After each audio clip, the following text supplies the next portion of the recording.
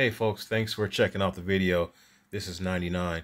This is a video that I'm sharing with the preparedness community about the decision that I made to pick a larger capacity power station.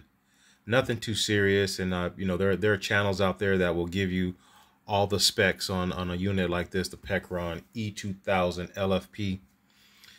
This is the one that I chose to be one of my larger units. I don't have a 2 kilowatt unit up to this point, but this is a 1920 watt hour unit. It is a lithium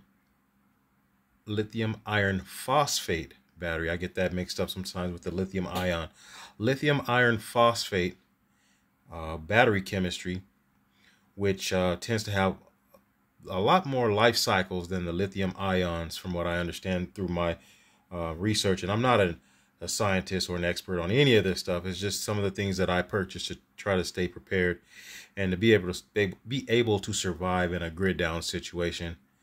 So if I can just run through just a couple of things and the reasons why I picked the Pecron E2000LFP is because I wanted something simple and something that just had pure, just rough power, just power that you can plug into without all the bells and whistles and the fancy stuff, just some hard power. And so this one, like I said, is close to 2 kilowatts, 2,000 watt hours. It's actually 1920 watt hours. Is considered in the 2 kilowatt area of capacity. And then it comes with a lot of things that I've never used. My phone doesn't have the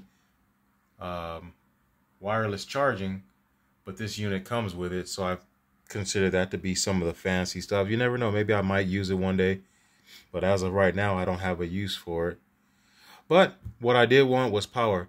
Now the thing about this unit, which one of the things that attracted me to this unit was, number one, the value proposition for this thing. This unit, if I can direct your attention to the website here, this unit is now on sale and is being offered for $899, which $899 right there, which from what I understand from some of the other YouTubers, they're saying that that's a pretty good deal, about 54 cents per watt hour. And I guess that would be along the lines of the budget-minded units. But during my research, I'm looking at some of the YouTubers that I actually trust their knowledge and their expertise and their processes that they use to screen these units and to do the tests and rundowns and take them through their paces. One of them, and I don't think I should say his name, but you can do your own research and go for the people that you trust and know. But one of the guys that I watch often, he actually had a product code that I used, and it took the $899 price down another $45. So that 54 cents per watt hour value proposition that I'm understanding that people are saying, which was a very good price. They say if you get 80 cents, 70 cents per watt hour is a good deal. This one was being offered at 54 cents per watt hour. And with that extra $45 off, that brought it down to about 44 cents per watt hour. And I thought that was pretty good. It actually is a pretty good deal. So other than the price itself, I was looking at the raw power, 1920 watt hours. Now, things that it does not have are the fancy things and the creature comforts, like the app support. If you need to be able to check your phone, or not, I'm sorry, use your phone to check your unit, the how much power is left in it and how much it's using, how much it's actually using here and how much it would be bringing in at the time remotely and from another area, the watt the watts that are being used is what I'm trying to say, and the watts that it is taking in. If you need to be able to monitor that stuff from away from the unit, app support would be good. I have that on the EcoFlow River Pro, and I've never used it. It has never been used by me, although it is a good thing to have. I've never used it, so I don't think I would miss it.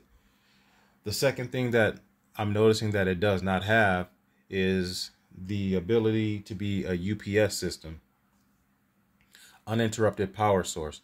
I've never used that.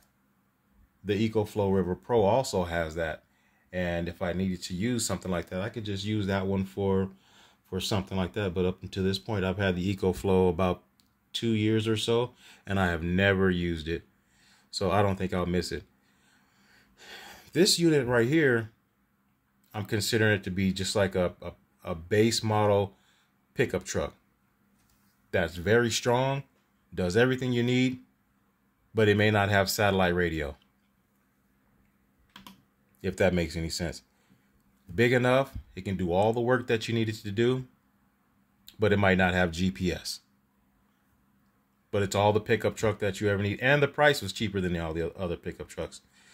One of the things that was on the downside that a lot of people talked about was the power brick. Now, the power brick is large. It is huge. And I will not try to downplay the size of the power brick because it is large.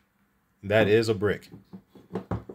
But when I think about it, you use the power brick to charge this thing up at home where you have AC accessibility.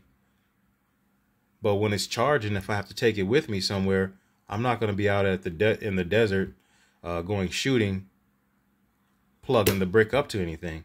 I'm going to have solar panels or allow it to run on its own. It's 1920 watt hours. So it'll last a long time for the things that I would do out there, or camping or something like that. Another thing that I do plan on getting is the expansion battery. And that was another reason why I was attracted to this. It has a very large expansion battery capabilities.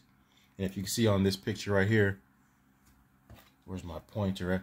This is the unit, and these are the expansion batteries, which are actually, from what I understand, they are 3,000 watts each. So these are on sale right now. Actually, the price for those are $13.99 each for an expandable 3,000 watt hours. So what I'm doing is I'm keeping my eye out on these sales that are supposed to come up pretty soon.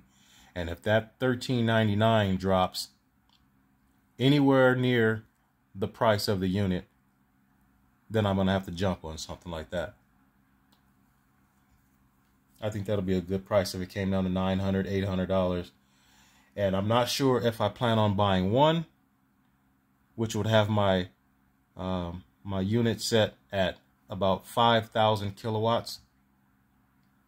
I'm sorry, 5 kilowatts, 5,000 watt hours. And then maybe down the line purchasing the second one to have a maximum watt hour capability of 8 kilowatts, which is 8,000 watt hours. So that's the plan. That, again, that is my home backup system and plan, just to have my raw power be the Pecron E2000LFP with the expandable batteries. And all the fancy stuff, I'll allow the EcoFlow River Pro to take care of that stuff. And the funny thing about it is, I have the Jackery 500, which is 518 watt hours. That is the smallest watt hour capable unit that I have, and that's the one that I use the most. When I go somewhere and I'm doing something quick for the day, half a day, whatever, it's quick, it's light, it's easy. I grab the Jackery 500, and to be honest with you, I don't miss anything else. So I think the Pecron will do everything that I needed to do as far as power. The next video that I do that is involved in this, I might have to go ahead and do a video and show everyone the backup or expandable battery that I purchased with it. And again, I'm keeping my eye out on those sales that are supposed to come up. I guess with within the next day or two, there's supposed to be some widespread sales going on, and everybody's waiting for those to take a look and see what kind of price cuts they can get, and I'll be watching those also. Hey folks, thanks for checking it out and checking out my decision to make the Pecron E2000LFP be the start and the main unit of my home backup system. Oh, and shall I mention also the construction of this thing? It's actually, let's see, let's not get this wrong, 48.5 pounds. That's the 48.5 pounds, yes. The construction of it is very solid. I saw a guy stand on the top of his, which I won't be standing on my unit, but I'm sure you could. It's very heavy. It's very solid. I don't think they cut any corners whereas it pertains to the materials that they use, because it's very solid. I didn't mention before, but it has 6 AC ports here. 100-watt DC port. This is for your low wattage inputs. 32 volt to 95 volts, 600 watts. Here's the good thing. These input ports here are 600 watts maximum each. So that's 1200 watts of input that you can put on those. Then you have a total of 2000 watt on the AC ports here. This is your DC button, which controls these ports here. This is your 12 volt AC port, cigarette lighter, car port, whatever you want to call that. Most people call them the cigarette lighter. 2 more ports there, the barrel style ports. And then you have all of your USBs, your 100 watt power delivery, 5 volt 2 amp USB, 18 watt, another 5 volt 2 amp USB. This is an 18 watt, let's see, hold this up, 18 watt USB-C, the USB-A, and a couple more USB-A's, 18 watt, 5 volt 2 amp right there. Again, the 100 watt USB-C power delivery port, and then another 5 volt 2 amp USB-A right there. So for those type of ports, it covers everything that I need, and I think it'll do the job pretty good, pretty good.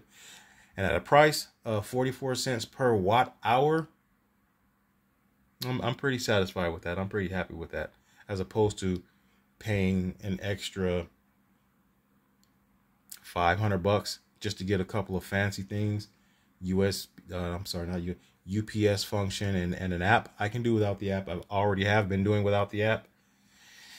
And for this one, this big boy, I just wanted power. We're going to get that expansion battery and have plenty of power for home backup. Again, folks, thank you for checking out the video. And do me a favor. Please respect the working class. Later.